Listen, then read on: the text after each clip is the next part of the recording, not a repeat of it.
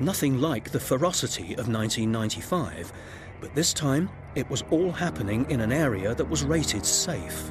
It was a real emergency that needed serious investigation.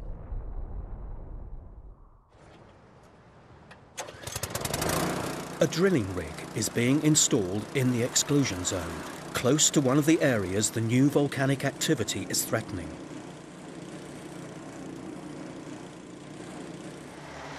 The crew is from Utah in the United States. Their speciality, boring holes deep into the earth. This is the first of 18 that will be sunk around the volcano, each 170 meters deep, with an instrument at the bottom that records every minute twitch in the earth. This information from deep beneath the mountain will give the scientists a clearer picture of what they think is the cause of the latest emergency. The magma chamber that feeds the volcano is being kicked by new magma welling up from even farther down, putting dangerous pressure on the vents leading to the surface.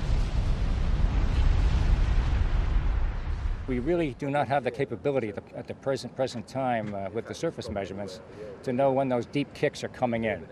And we hope that by these deep installations, these very sensitive pressure sensors, we'll be able to learn something about the deep system as well as the shallow system that we feel we understand at the present time. Get it all out of the pulley here before you can take off. So understanding the process of the volcanoes will enable us to forecast future events and to be aware of forthcoming events that may be hazardous to the people at the island. All the evidence from the fresh eruptions pointed to the fact that a previously unaffected area was now under threat. It was added to the existing exclusion zone. Terrible news for the 100 or so families who had to evacuate yet again.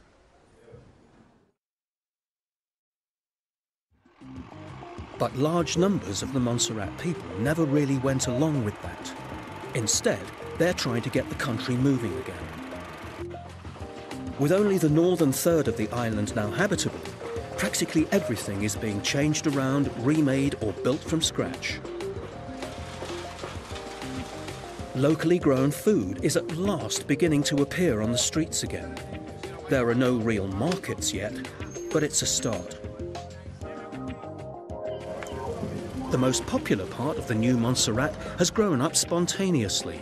A handful of cafes and shops along one side of the street next to the ferry terminal.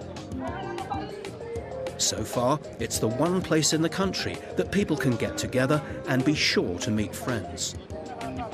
It could grow into the high street of the next capital city.